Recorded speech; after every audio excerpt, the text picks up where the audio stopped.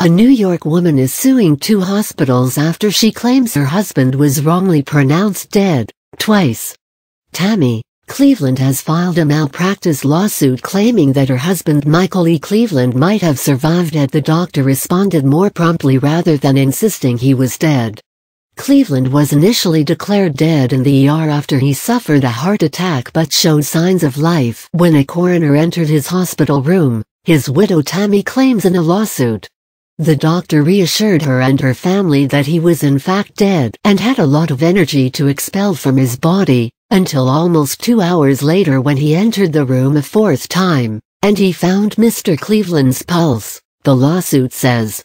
The suit details Cleveland was taken to another Buffalo hospital overnight for further care, but died later in the morning due to a collapsed lung, not by the health repercussions caused by the earlier heart attack. The case alleges a doctor at the second hospital told Mrs. Cleveland her husband may have survived if his impaired lung had been treated sooner. The family is seeking damages from both doctors and hospitals, according to the court documents.